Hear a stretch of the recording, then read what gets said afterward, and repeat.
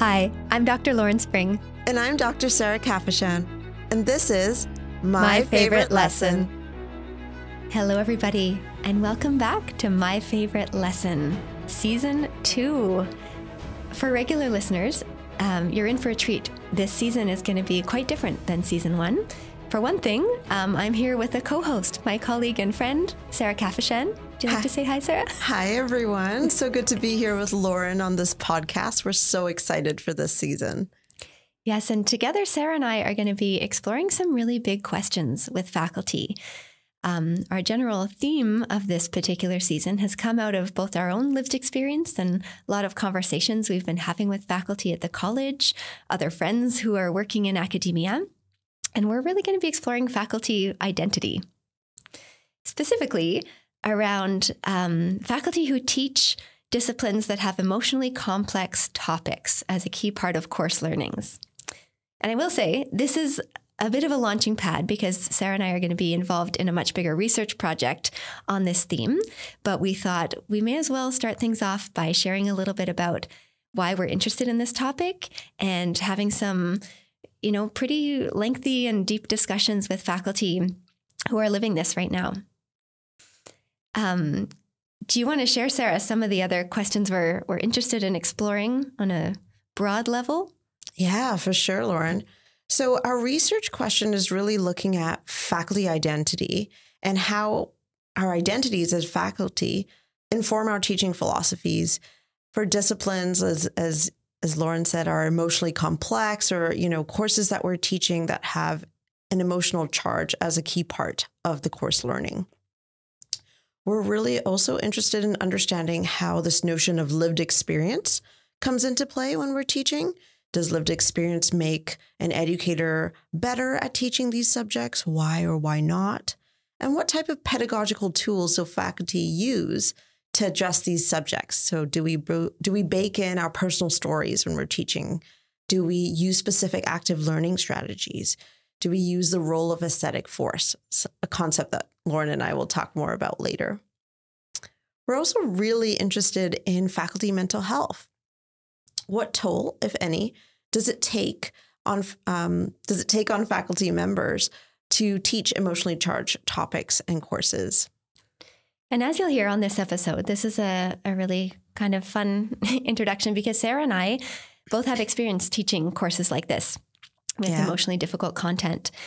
And over the years of doing this, we've learned a few things. I think in some cases, things have felt really right. And in other cases, it hasn't felt so good. And, we've asked ourselves, wow, am I really the best person to be doing this job? At what cost? And why do I keep doing it? Why do I keep returning? And, what's sort of driving me in this respect? So, and we know from our conversations with faculty that many folks feel similarly. So this is what we're going to explore together this season. It's going to be shorter. We'll just have a handful of guests.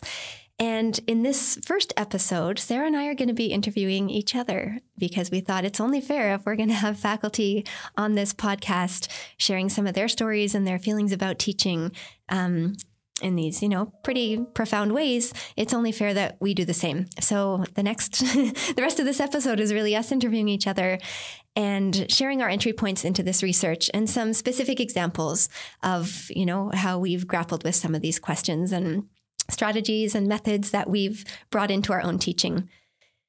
So let's do it. Let's do it. Sara, I'm going to ask you some questions first. Okay, here we go. Can you let me know one of the first times that you experienced this? So when you were asking to teach something that sort of hit close to home, related to your own lived experience in some way, and, whether you felt either obliged or inspired to share your own lived experience because it could enhance learning or connection with others.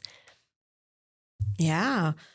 So I think one of the first times, or at least what's coming to mind right now, is this position that I had. It was a part-time contract as part of my graduate studies that I did, where I was placed within a regional department of a national mental health organization or institute. And I had a part-time contract for about 4 to 6 months. And I was building educational content, a curriculum and program of which I delivered towards the community, and it was about coping with trauma. And I really kind of was struggling with this idea of, how much of myself do I share? Do I share, my own lived experience? Is this going to help community members who are coming to this program to relate to me? Will it cause them to question my credibility of any sort? Interestingly, the position was also, I got the position based on having to disclose some lived experience. So I had to spend, some time in the application process, at least, making note that I am someone who has lived experience with, the topic that I'm going to be teaching about. And you mentioned that this this is connected to your graduate studies. So I'm wondering maybe how much pressure you felt in that moment to disclose, right? If you kind of had to do this practicum to finish your degree, and then on the application they're saying, hey, disclose that you've had this history of mental health struggles. Would you say you felt pressure, or were you buying into the model, like actually this is a better way of providing peer support, and you want someone with lived experience to take on this role? Yeah, I mean, that's such a great question, because how I was feeling was very torn. By this point, I had several degrees in psychology, and I had been really kind of indoctrinated in the training, right? And the training was really all about, to be a quote good or professional psychologist, you really need to be objective, right? You need to be kind of distanced, this kind of traditional idea of what it is to be a psychologist, a psychiatrist, a therapist, right? Kind of permeated the field for me. And so I was struggling with that because, it's something that was indoctrinated in me, but I also was starting to connect a bit more with this other side, another kind of philosophy that was rising up that was all about peer support. And really this idea that, experts who are objective and distant from, quote, the subject matter or the mental illness or the mental ailment are really the voices at the forefront. Instead, it should be the people who have these lived experiences. They know what's best for them. And so I had a tension between those pieces personally for me. I was worried about how, it was going to be perceived by other people, and also scared. It was my first time venturing into mental health work, and it was something I had wanted to do since I was very young, probably in my teenage years. So it all felt so high risk, and there wasn't a lot of support or advice from folks, because no one was really talking about their lived experience, or at least in my immediate circle that I could see. And from this perspective of like, we're thinking mental health and what peer support could bring instead of, this one-on-one relationship with a psychiatrist or something. It sounds to me like sort of politically that had been a shift. I don't know if politically is the right word, but just, practice-wise, there had maybe been some recognition that, wait a second, maybe this distance that you're saying you were trained, all throughout your academic training in psychology to adopt, maybe that's actually not the best way to connect with people. And then this sort of whole new area opening up. Okay, what does a different model look like? And so when you did take this on and ended up supporting peers, what did that feel like? How was that to be in it from that perspective, while also having, ingrained in you that, this objectivity is sort of, the norm? Yeah. So I think it led to a lot of confusion for me, right? So in some ways, it was really nice because when I would share a little bit about myself, that's when I would get a lot of kind of, what we might call positive feedback from the participants or the community members, right? I was kind of role modeling a little bit of sharing about myself. And so they would share a little bit as well. But I was always unsure. And I would always kind of go to my direct report and say, is this too much? Is this too little? Am I doing it right? I was really concerned because, it felt like really important work to me. Yeah. Right. It was something near and dear to my heart. I have family members who have lived experience of mental health and trauma. And so I wanted to, get it right. But there wasn't really a model, or there isn't a step-by-step plan, right? As we know. And so I had to do a lot of experimenting, knowing that, at the time, all the, leaders in mental health that I looked up to, none of them were sharing anything personal. Right. Right. There wasn't a model that I could map on and say, hey, this person who has 25 years of experience did it, and now they're seen in this way. Right. There wasn't any of that I had seen at the time. So it was a lot of trial and error and a lot of heart work, I call. So, kind of stress on the heart, wanting to do it right, kind of this strong tie to making sure that, what I was doing was helpful for others in the program and doing justice to a topic that I was so passionate about. And it is, I mean, my experience working with folks, seeking treatment for mental health struggles too, it's such a beautiful sort of vulnerable time, right? When someone's going through a transition like that, or connecting to people and opening up in certain ways that I hear you, right? That it seems like that's a really high stakes situation to be helping guide and support those conversations. Yeah. And when there's no roadmap of, okay, how much do I share about myself, et cetera, can be really tricky. To me, it makes me think a bit about academic settings too, right? If students have signed on to take a course about a particularly charged, emotionally difficult subject, everyone's sort of agreeing to be there, just like they would in a group therapy session, right? And similarly, I feel like, faculty would have that pressure of like, okay, I've got to guide these conversations in a direction that's meaningful, that's respectful, that isn't going to cause anybody shame or whatever. And how much do I share? So I feel like there's a lot of parallels there. Yeah, for sure. I mean, even when we look at, just thinking about like let's say there's an elective course, what makes students have the desire to sign up for a course that's emotionally charged? Lauren, you and I were joking about how a lot of research is me search. Yeah. This idea that, you do research to kind of understand yourself. But I think that can be applied wider here of even students who choose to take courses, right? Yeah. Of course, these are courses that are not part of a set program, but if they're electives, the ones that you choose could, as you say, hit close to home, and you're in there for a reason. Yeah.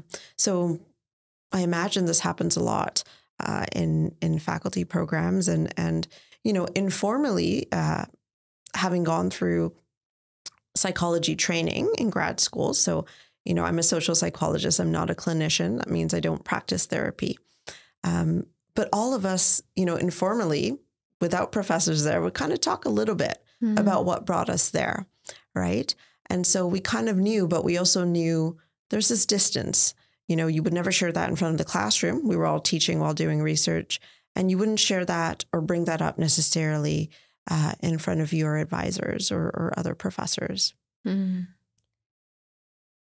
And I mean, you talk a lot about that sort of, heart work that when you were engaging with, other people in the practicum, et cetera.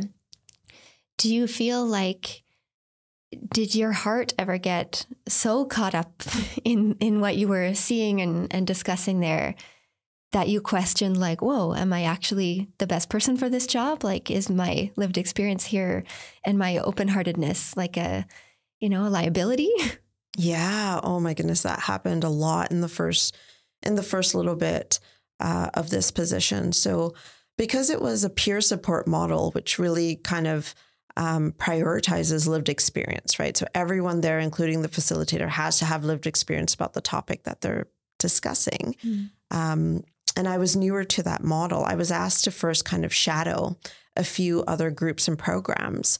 And of course, I could only go to the ones that I had lived experience with. And so I went to a number of them, but the one that really strikes, that stands out in my memory, and I can remember it even to this moment, was a grief group. And so it was a grief group of, led by a facilitator that had lived experience and other folks there. And so, at this time, I'm in my mid-20s and I'm thinking, okay, what am I going to share there? Because I have to have lived experience, and I feel like I've experienced grief, but, I thought I was going to share about experiencing grief of myself, different parts of myself that have changed and I've lost. And I showed up, and there was just so much grief in the room that I actually spent the whole time crying. Crying in the corner, unable to share or not willing to share, because I wanted to give the other participants whose grief was so near and so close. These are, significant loss, people very important in their lives that happened, weeks to months ago. And so I wanted to give them the space in doing that. And it was at that moment I remember thinking, maybe I shouldn't have signed on. This is not for me. What kind of, example am I setting, by sitting in the room and being upset for that time. And interestingly, when I went to my supervisor about it, she was very kind and understanding. And she kind of had said to me, I'd be more worried if you didn't cry or you were not at all impacted by those shares. Right. And sort of encouraged me to keep going. And so, yeah, it was still a struggle, but that was definitely one of many times that I remember thinking as well, am I the right person to do this? Yeah. And that's so powerful, right? And brave of you to have approached her and said, hey, I just cried through this session I was a peer support worker in, because you feel like it could go either way. And later on in this episode, we'll talk a bit about, certain careers and regulatory bodies that, embrace this to a certain extent. And then also, come down and say, wait a second, if you show too much emotion, we question your competence or things like that. So it can be difficult to navigate. And I mean, I err on the side of more heart, the better. So I'm happy that you responded in that way. And it's led you to really interesting places. Now, if we fast forward a little bit, and you are a teaching and learning consultant at Conestoga with me, and you tend to teach a lot of equity, diversity, inclusion, and belonging style workshops. So very, very, I'd say, of the folks on our team, we all dip our toes into these ones, but up until this point, you've taken on the majority of these particularly charged subject matters. And so I'm curious, when you're teaching these, we'll just call it EDI for short, equity, diversity, inclusion workshops and courses, have you felt similar sort of inclination or pressure to share parts of your identity or your lived experience when approaching this work with learners? Yeah, I have, but it's the same kind of dance that I experienced years ago, right? Because there's some things, it's a bit different in the sense that in the mental health work, it's one of those identities that is not necessarily visible to the eye, right? So we could be walking around interacting with lots of individuals, and I have no idea if they have a diagnosis or, if they choose to hide it. I don't know if they're even having a bad day. But when you walk into a space where it's a diversity training, anti-racism training, or you're talking about inclusion practices, I can't make invisible the things that are to the naked eye, right? So this notion that, I am a woman. I'm a woman of color. I'm biracial, and so a little bit ethnically ambiguous to most folks. And, some of the other things that I share, either it comes as a surprise or I always find whatever I share that's personal can either, and oftentimes simultaneously, bring some participants or learners closer to me or relate to me more. And at the same time, others may then, kind of view me as, oh, that's a very different perspective. And I'm not sure it's one that I adhere to. So there is still definitely that tension. And we know this from research as well, right? With EDI work and any facilitators in those areas, how their identities kind of show up in any sort of diversity training spaces. And there's some research that talks about how co-facilitation is one of the best ways, and specifically interracial co-facilitation, so that, these different points can be addressed. And even the tension can be addressed and role modeled through the facilitators. I mean, I even think about myself as a learner. in some of those environments, it would seem strange to have this content shared by someone who, doesn't have lived experience of different marginal identities. But then at the same time, have a lot of empathy for educators who you think, wow, like that's a lot to carry. Not only have you had these experiences in the real world that have caused marginalization and, probably a plethora of examples that you could bring forward, but that's so hard to do, right? If you're drawing on your own experience and examples to illustrate these points or highlight a theory and make it more concrete, that's also got to take an emotional toll to kind of relive those stories all the time. So I like what you're saying about this move to maybe co-facilitation. If there is someone, maybe, I've heard often, a person of color and then someone who's white that are co-facilitating. And so if complex discussions about like anti-right racism come up, the facilitators can respond to those together. Yeah. Yeah. I mean, it's an interesting model because it's not something that it's very common, right, in this line of work. We often, and they talk about that in the research as well, about how there are obstacles to co-facilitation, right? Yeah. Because you need, instead of just having one individual who's well-versed, you do need two now. And so that is, that puts a little bit more strain on the resources. So there are kind of systemic pieces to that, but it's interesting how, this kind of work, as we talked about, teaching or working around emotionally charged topics, comes back to this notion of, what is emotional work? What is emotional labor? What is emotional management? Right. So these kind of concepts that are very much a part of the human experience, but can be distinguished between like emotional work is the work that we all do every day, right? So it's part of being a human. We each have our emotions that we navigate on the day-to-day basis in different circumstances, whether we're at work, with our family, with friends, etc. Emotional labor is that additional piece where, as part of your profession, you're expected to navigate emotions, right? And so you can think of numerous professions where that's just part of the work that you do, right? Like customer service type things where you're always, supposed to be smiley and teaching. So teaching is one of those pieces. Customer service, therapy work, anything around, let's say, even crisis or emergency, right? You're expected if you're working on a 911 call, right? A facilitator on the call, you can't be, you have to be navigating your own emotions when someone else is having a crisis, a paramedic, perhaps, these types of things as well. So that would be emotional labor, like jobs that really require a high amount of emotional labor. Yeah. Yeah. So, and, there's a lot of discussion with teaching, can there be emotional labor in that as well? Because I think it would be really different depending on what you're teaching. Yeah. Right. If you're teaching topics that are a bit more objective, perhaps like math, right?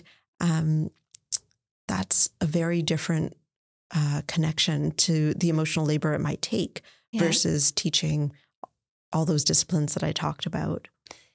Yeah. And have you found, in your own experience, because you do a lot of EDI style courses, but you also teach other things, right? So would you say, if you compare when you're teaching course about diversity and inclusion and equity versus, teaching faculty how to use a high flex classroom, would you say one has more emotional labor than another? Yeah.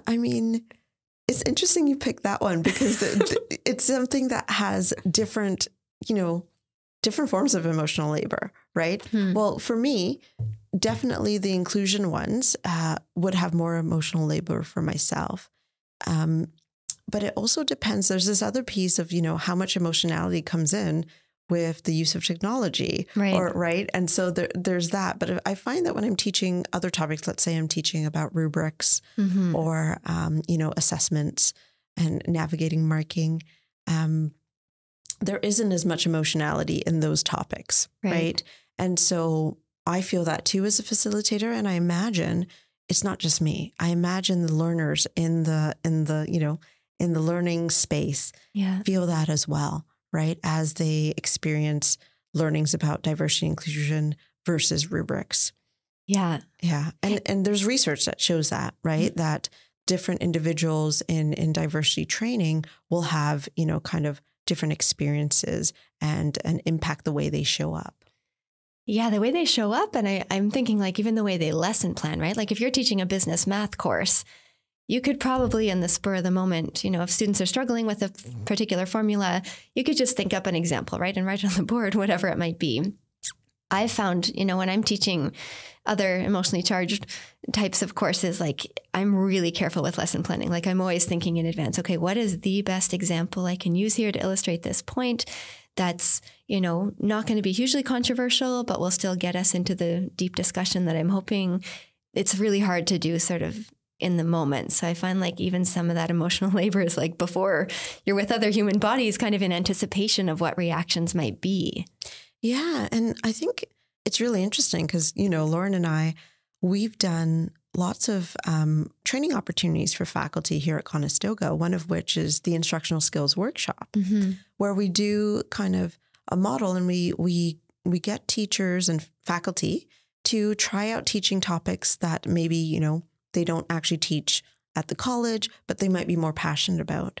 And one area we always say is, try teaching a topic that falls into, what I call the head, the heart, and the body, right? So teach something that's more cognitive. Maybe it's a theory, maybe it's more objective. And then teach something that's a bit more, the body part is more, psychomotor skills. So maybe you're teaching in the trade or you're teaching a skill, or you're teaching in the PSW or the nursing and it's interacting with clients. Or maybe you're teaching a new exercise program. But then there's also one other part, which is teaching to the heart, right? Which is how can we teach to the affective domain? Yeah. And how does that show up in all these different areas, right? So you can teach the steps for a PSW to, carry out a skill with a client or a patient, or you can teach the steps for how a paramedic should be taking care of, an injured individual in front of them. But how do we also teach them the emotional side? So what do they do when the injured individual in front of them is having an emotional breakdown? Yeah. Right. There are no steps that we can follow. There might be steps, but we would have to in kind of improv, right, in the situation. And the same thing in other areas. And I've had, a number of people in these trainings who have never taught, or their main area is more cognitive or skill-based, and they start teaching these heart areas, these affective domains.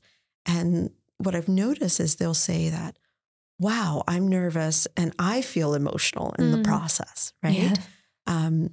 And sometimes, I kind of cheekily say, well, welcome to my world, right? When I teach these things, because you never know how they're going to go. And there's a different layer of kind of vulnerability when you're teaching about something that is less objective, perhaps. Absolutely.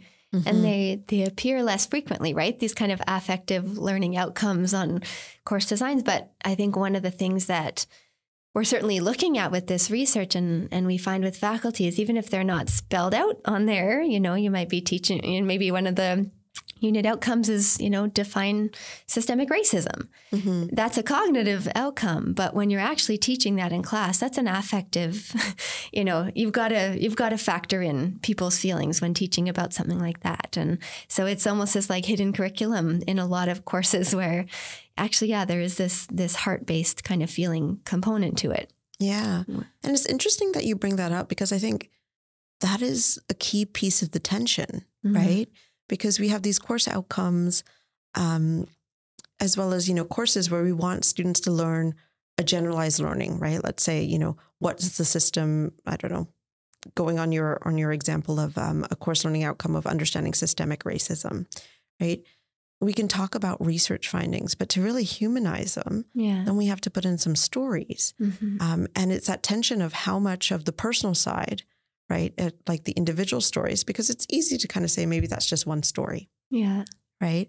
But then it's also easy to say, well, that's a whole bunch of research on a number of people, but that's not what it looks like here where I am or in my world. Yeah. Right. So it's that tension of you need to kind of show these examples of the individual level, whether you're teaching inclusion, mental health, or, maybe even healthcare, right? Like what happens when on the emotional level, you're a paramedic and, how's that supporting the client or the patient at the time, or as a PSW or a nurse, how does that impact that individual? And on the system, on the larger scale, this is what we see with patterns and trends, right?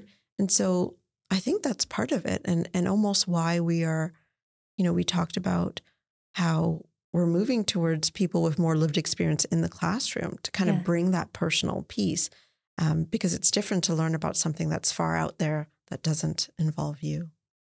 Absolutely, right? And you can see how it could enhance learning. Of course, it could, if a faculty member is sharing their own experience of systemic racism, that could promote buy-in, right? Like suddenly the students, like their heart is involved. They're saying, oh my goodness, this prof who I care a lot about is telling me what happened to them 3 weeks ago. And so, on the one hand, it makes those bigger, more abstract, zoomed out research numbers more meaningful and memorable to students. And then, I think too, can create a classroom community where if it is a prof who's sharing some of these things, it can create dialogue, right? It can open up space to say to students, I've shared this. Nobody's forced to share anything private, of course, but like if you have an example that you want to bring forward too, that's sort of welcome within this community and is going to enrich and enhance everybody's learning. But then, of course, it's then the faculty's job to hold that space for everyone who does share, right? And that doesn't just end when class ends at 4:00. It's like that's, you're probably going to get emails later that night. And that's a lot of extra, again, emotional labor and actual just time consuming labor to take on too. Absolutely. And I think it hits on these kinds of topics. One of the reasons why, of course, we're so interested in emotionally charged or complex topics is because there are a few other things that come with teaching these types of topics, right? One is we know from the research as well as our own experiences in the classroom, and we'll hear from more faculty this season. But as we learn about these things, because they're not just, some abstract fact or theory, it's something that can be applied to our lives and this emotional piece. We see that, you can learn something in class, but you're not necessarily going to get a black and white answer, right? You're not going to get a right or wrong answer. You're going to get a framework to explore something. And so there's this notion of, accepting non-closure, right? You can spend a whole semester exploring a topic and you have some learnings, of course, and you meet the course outcomes. But then you show up and you have to apply those learnings, and you do have to kind of, go with a different system or go with what's there. Yeah. And another thing that we know from the research anyways is that learners in the process will start reflecting on their own process, right? And their own emotions in that. And that's a big part of the learning. Yeah. And so facilitators or faculty can kind of make a space for that to happen in the classroom. But that's something that's ongoing. It's not something that an outcome is met and then it's not, kind of looked at as much later on. Yeah, certainly not as easily measured, right? We're talking people's values and experiences and perspectives on the world and how that's going to inform who they are, as a democratic citizen in whatever workplace they show up to. So to me, it's just fascinating territory, I find. And especially this kind of, when I see you at work delivering these things, I think, wow, like Sara's such a great person for this kind of work. And I think, there's this sort of feeling amongst a lot of folks who teach these topics, like there is a bit of a calling or like, okay, I know this in my bones and I want to share this. And I'm really capable of finding ways. And if something doesn't go as planned, like I know I can read the room and have that affective, heart-based component, and I'll switch things up. So there's that, but then there's also, and we're going to talk more later about this kind of identity tax, right? This kind of what does this labor cost in the long run? Yeah, for sure. Okay, well, we've talked a lot about me, Lauren, but I'd love to hear more about you as well. I know, I've watched you teach a lot of sort of difficult, emotionally charged topics as well. And so tell me a little bit about your entry points. Let's start with maybe, what sort of experience do you have teaching difficult subject matters? Sure. Well, I mean, I started as a youngster, I was very involved in arts and theater, and sort of pursued, kind of acting work for a while, and got pretty lucky with that early on in my career. And I remember a lot of people sort of joking like, oh, we'll see you at the Oscars one day or you'll be famous. And that just didn't resonate with me. I was like, I don't want to be famous. Like, I actually really don't like the industry part of this. I just really like telling stories. Like, I really like having an excuse to like take people to deep places and, explore these conflicts sort of with the safety of a character. So I feel like just early on, I had that sense of like just the importance of storytelling and how powerful it could be. I ended up moving away from that industry because there were lots of parts I really didn't like and were not for me. And then did a master's in international development. And my research for that degree was very much focused on trauma. So I was working with refugees at the Center for Victims of Torture. And so some really, really amazing stories again. The research itself was arts-based once more and really just got me fascinated by trauma and knew there was more to explore there too, which then led me to more my doctoral work, which was about military trauma. And throughout the whole thing, I remember thinking like, wow, yeah, there's this sort of the Diagnostic and Statistical Manual definition of what these disorders are, like post-traumatic stress disorder, et cetera. But then I was hearing these stories from military veterans and thinking like, it's so much more than that. It's so much more interesting. Like gender's involved here. This is also about masculinity. This is also about betrayal, like these like themes of literature and arts, not, not just what's on the symptom checklist. Yeah. And so I've just been sort of fascinated again by that disconnect and what stories and lived experience can offer that you don't see in, these kind of more cold, removed ways of understanding these things. But I suppose one of the moments where I really started to bring myself into some of this work was, so while I was doing my doctoral work, obviously my supervisor very much involved with trauma work, and I started to become pretty critical of, the standard way of doing things and narratives about psychiatry. And there was a course that was starting at U of T. It had run for a couple of semesters, but they were looking for an instructor to teach something called MAD studies. So that's an area of study under the umbrella of critical disability. So again, moving away from sort of this individualized medical model. If we think about a disabled person, right? For a long time, it was this idea of, there's this individual that has some sort of deficit with their body, and we have to, change their body so they can fit more comfortably into this world. Whereas the social model is a very different approach, right? It's kind of saying, wait a second, there's something wrong with how we've organized this world and structures around that this particular body doesn't feel like it belongs, or it's just so much harder to do things. So I was applying that to mental health too, this idea of, wait a second, maybe this isn't an individual problem. Let's look societally, right? And my research with military folks was really taking me there too. And so, I wanted to teach this course. They had this posting. My supervisor said, Lauren, you'd be perfect for it. And on the application, it really said, like, we're looking for someone with lived experience with mental illness. And so I did feel inclined to disclose at that point part of my own story that had informed some of my academic work and, just my outlook on life. But so I, what happened to me when I was 16 years old, I had very severe anorexia nervosa, was forced against my will to kind of held in this children's hospital to get treatment for many, many months.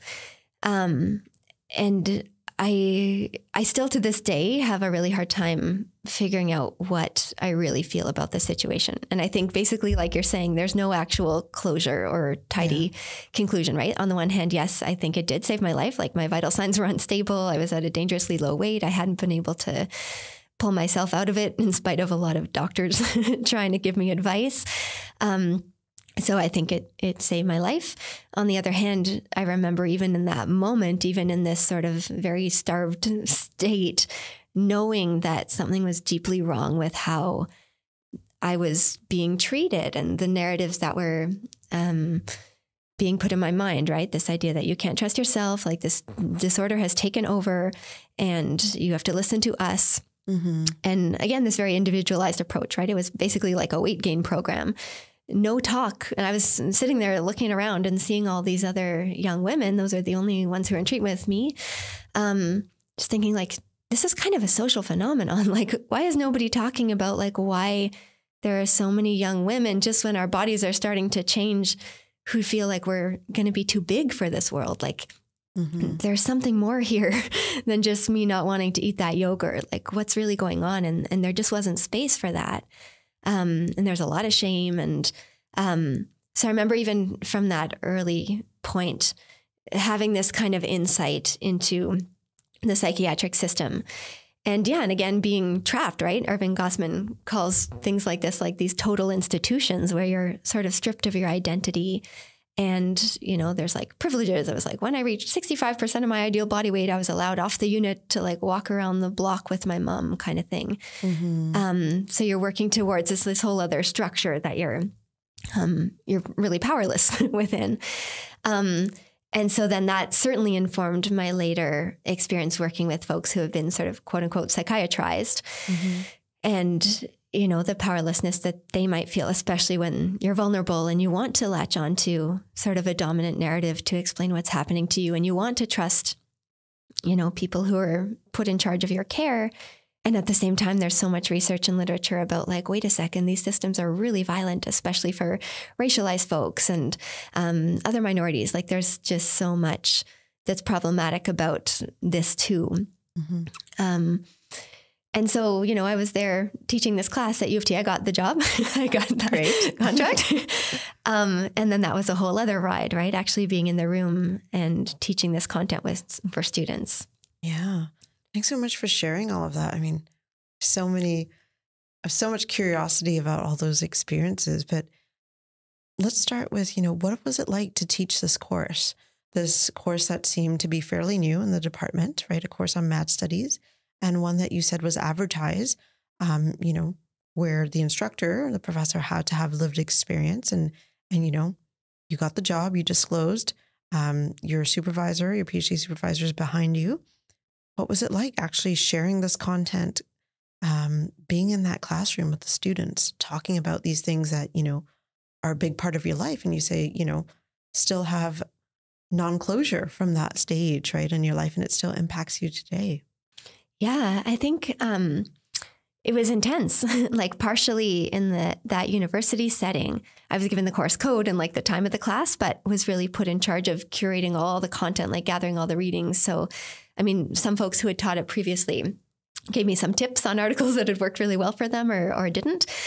So I had a bit of guidance there, but it felt like a lot of pressure, especially because it was a course I really believed should be running in the institution, kind of this counter narrative thing to other mental health related courses that offered at U of T. This was an important perspective, but then, you know, really wanted it to go well so that it would keep running. And then, of course, really being sensitive to the fact that I had about like, I think 35 students or so, and half of them I'd say, I mean, I think almost all of them had some sort of lived experience with men or diagnosed with mental illness. And about half of them were pretty attached to the label of their diagnosis for great reasons, right? It brought them community. It brought them, you know, sort of destigmatized things in a way, realizing they're not alone and putting names on things. Yeah, I mean, that's such an interesting piece, right? Because, you know, for our listeners and most people who teach might know this, but, your students do not have to disclose to take the course. No, definitely not. Right? No. They don't have to do that yet. So they get to choose. I assume, if you can speak a little, was it like a course that clearly it wasn't part of a program, right? They could. Yeah, it wasn't. Yeah, it wasn't a mandatory course for anyone. It was within the Equity Studies department, so it was an option of a few electives that they could take. Yeah, yeah, and yet we're seeing, just like you said, during this experience, that certain students are self-selecting to go in, right? And so now the faculty, you at this stage, is navigating these different pieces, your identity, but also the identities of the learners. Exactly. Yeah. And so half of them kind of, really attach their diagnosis, great relationships with their psychiatrists. And then the other half, really complicated relationships within the system, the psychiatric system. And again, really good reasons as to why they rejected a label, a specific diagnosis, had some violent interactions, with people who they were told were there to care for them. So there was it was a really fascinating tightrope. I felt like I was walking, wanting to create a space where everyone was open to share and both realities could exist at the same time. We could critique and also, celebrate that it had been helpful for some people. Yeah. I mean, I can imagine, right, that would be, like you said, walking a tightrope, and it could be contentious. So how did you navigate that, Lauren? I think, and this is one thing I'm really looking forward to talking with faculty about, over the course of this podcast and the bigger research project is like, okay, what do you do in the class? Like, how do you approach these subject matters? So one thing, one method I used was a sort of interactive, we would look at Bell Let's Talk, those campaigns, the sort of mental health campaigns. We'd show a video, that's really, Bell kind of saying, this is so great. And so we'd look at it and we'd discuss together, okay, does this narrative ring true? This idea that, you can have this kind of suffering in some way, accept treatment, and then that's the end of the story. Like, is that true? Or is it more of a continuum? And so one like that provided a lot of space for people to share. I did share parts of my own story, right? Especially when we're talking about some of these big terms and concepts like total institution and what that's really like. Because I knew that students would sort of from day one, there was a willingness on many of their parts to work through some of this trauma, or to explore these parts of their identities that were sort of new to them, and that they wanted to be loud and proud about. So, it was fascinating. And so I did. And the final project, again, I had control over what that assessment would be. So they had options, right? They could do, a final paper, a research paper, or they could do a more artistic thing. So there were pretty clear guidelines and some freedom with respect to what that would look like. Yeah. And I think it's important for me to say too, anorexia is one of those diagnoses. Not all the time, obviously, people can appear to be at a healthy weight and still be suffering from it. But I sometimes ask myself, like, if my experience in the mental health system had been for something else that's more stigmatized, like, schizophrenia, something like that, would I have been as willing to disclose? Would I be here talking about that now? I feel part of the reason I can is because people who know me can see that I'm, healthy in the world. And it's something that's pretty much behind me. Whereas, for other professionals, there's a lot of literature about how this can be more challenging, right? So we'll talk more throughout the future episodes, but someone like Jennifer Poole, who works in the social work field and who's disclosed what she calls her madness, she talks a lot about questions of fitness that regulatory bodies impose upon people. There's also some scholars doing brilliant work like Simon Adams in nursing, Adam Davies, he teaches at the University of Guelph in early childhood education. And these areas where we think, okay, if you're going to be working with vulnerable people, what, is disclosing dangerous for you? What are people going to think about you, even if deep down it's really an asset and that helps you bring a lot more to your patients, to your students, whatever. There still are very real professional dangers. Yeah, for sure. It kind of comes back to this idea of, like we were saying, having lived experience to get the job, but then also kind of, what kind of toll might it take on you, right? This notion of identity tax, or that comes back to a big sociological concept that's, identity theory.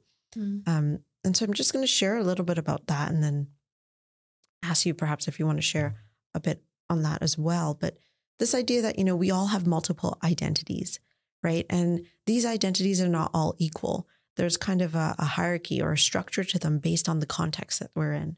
So for example, when a person is with their parent, let's say I'm with my mother, I'm a child first, right? But if I'm with a child or my child, then I'm a parent first, right?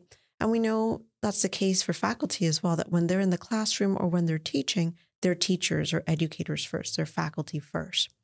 And then we want to know how, so we have these identities, but when we're expected to kind of step out of that role and share our experience, our lived experience, right? Are we a faculty at that point? Or are we someone who has experienced institutionalization? Are we someone who has experienced systemic racism? Are we someone who's experienced mental health or mental illness? Yeah. Right? How do we balance those pieces? And this kind of comes to this idea of, this notion of identity taxation, right? And so identity taxation has been coined and defined as, where faculty members shoulder or they have an additional labor or emotional labor. It can be emotional, it could be physical, it could be mental. But that labor is strongly tied to their membership of historically marginalized groups, right? So that could be their race, their gender, lived experience of mental health, etc. And that kind of emotional, physical, and mental labor goes beyond what is expected of other faculty members, in the same setting, right? And similarly, this definition of identity taxation is so closely tied to another term that came out in, closer to 1994, which is cultural taxation, which talks about the additional race-based service work that faculty members of color, are expected to kind of do. It falls on their shoulders, and it's less likely to be taken up by white faculty members. And when you're saying service-based things, this is like not just your teaching, but like sitting on certain committees, that type of thing, right? Yeah. So they talk about, identity taxation as, service assignments. So serving on additional committees because of their identity, teaching colleagues about race and gender and differences, assuming more of a mother role for students and faculty. That's one that's tied a bit more to, identities with gender, right? Women. And also kind of being, working as an intermediary or a mediator almost between, different sort of identities on campus that maybe then kind of refer to you in that piece. Right. Yeah. And I'm sure we're going to get into some of these things with our faculty member guests as well. For sure. Yeah. I'm thinking, Sara, maybe we'll wrap it up there for now. And we'll delve more deeply into this literature based on what our guests bring forward. Absolutely. I'm excited to hear from them and how these concepts show up in their life and in their teaching. Well, we've come to the end of another episode of My Favorite Lesson, a podcast hosted by Teaching and Learning at Conestoga.